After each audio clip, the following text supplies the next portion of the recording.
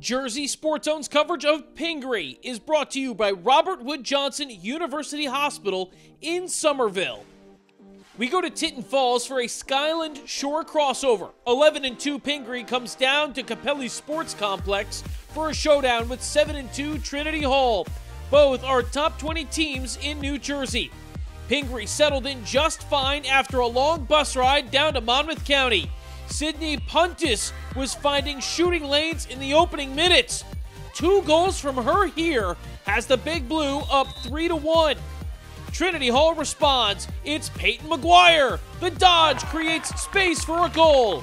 McGuire helps the Monarchs even it up at 3-all. But the momentum swung back in Pingry's favor. Sydney Puntis had 5 first-half goals. That's already a season high for her. The Big Blue also have one of the state's most dynamic players in Bella Goodwin. The Duke commit had 4 goals and 4 assists at the half, and the Big Blue jump out to a 12-6 lead at the break. The second half arrives. Trinity Hall finds new life. Peyton McGuire, she had 5 goals in this game, and she kickstarts a rally for the Monarchs. The goals keep coming. Mary Catherine O'Connor buries a big shot here. And then Mary Kate Allingham threads a beautiful pass to Lily Wood. Wood has her first career hat trick in this game.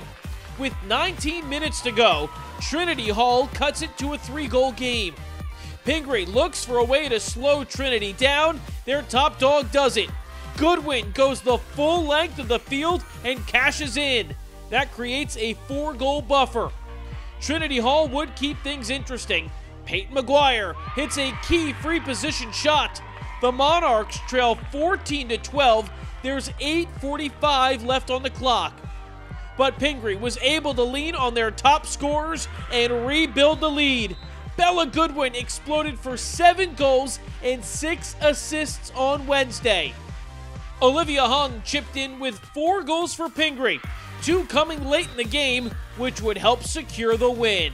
17-14 is the final.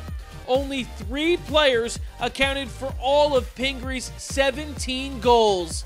Bella Goodwin had a 13-point day, pushing her above 100 total points already on the season. The Big Blue are 12-2. The Monarchs dropped to 7-3. Reporting from Tinton Falls, I'm Jay Cook with JerseySportsZone.com.